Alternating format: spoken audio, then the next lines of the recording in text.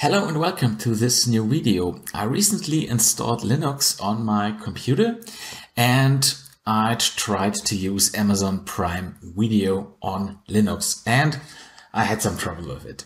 First I tried Firefox and all I got was this digital rights management error that I needed some Widevine Content Decryption Module. Okay, I activated it, however, it still did not work. The only thing that worked was to install Google Chrome on Linux, and it worked right away. That wasn't a problem. However, the quality seemed to be a little bit blurry and the resolution was, well, looked like SD quality. And it is. If you have a look to the options here, then you see, sorry, it's German here, my browser, but you can see in the video quality that around 1.17 gigabytes per hour are used for the streaming. And I compared it to Windows, and on Windows the same TV show uses about 7 gigabytes per hour. So on Linux you only get the video in SD quality. And this is quite annoying, I think. And I think the main reason for that is that they don't trust the open source graphics driver and that on Linux you can copy their content. Okay, how you get full HD or higher resolution on Linux? Okay, what's the solution? The solution is to install Google Chrome for Windows on your Linux system. Sounds a little bit strange, however, it works. First, you download the installer of Google Chrome for Windows. Here, Google Chrome setup.exe. Download it from the homepage of Google.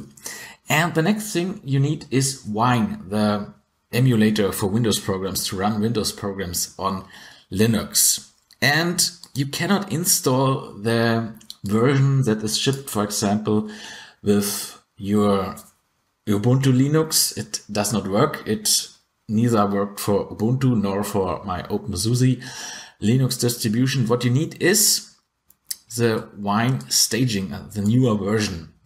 You can try it maybe in the future with the Wine version that is shipped with your distribution. However, if it does not work, install these packages here: Wine staging, Wine-mono, Wine gecko. This works here for OpenSUSE. However, for Ubuntu, I'm doing that here on Windows Mint now. The instructions are a little bit different, but basically you need these packages. Okay, I'm here on Ubuntu, so I link the instructions here in the blog post. The link is below in the video description. Let's open a terminal because, well, we install it over the terminal.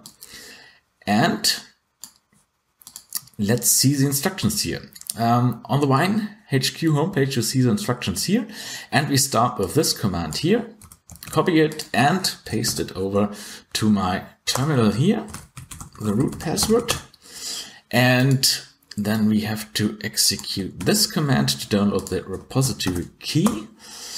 We've done that, and then depending on your version of your Ubuntu, you have to add the corresponding source to your repository list. In my case here I have Linux Mint 21, so I will copy over this line here, paste it in the terminal, hit enter. After that we have to do a sudo apt get update to refresh the package sources, and once this is done we can install the staging branch here with the following command: sudo apt install winehq-staging. So you see it's a little bit different for Ubuntu as, for example, in OpenSUSE. Okay, let's install Wine staging. Do you want to continue? Yes. And now it's being installed and we move forward. Okay, Wine is now installed, and now let's run the installer for Chrome Windows Edition. So I switch over to my desktop here, CD desktop, and here we are, Chrome setup, and we run the setup by entering Wine Chrome setup.exe.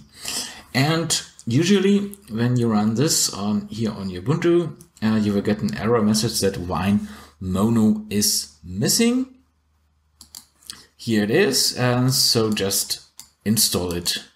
This will download the Wine-mono installer and install it, and the setup can continue. And now Google Chrome is installed. It will automatically download the installer, the files, and install Google Chrome. Okay, it's now installed, and as you can see, there's now a new icon on our desktop here, which is the Windows version of Google Chrome. Let's start it, and then I will log in to Amazon, and we will have a look. Okay, here it is, and I already started the video, and if we have a look here now to the options, then we can see that we now have more quality, more bandwidth, and we have Full HD on Linux. And that's it. You just have to install the Chrome version for Windows using Wine. Okay, goodbye.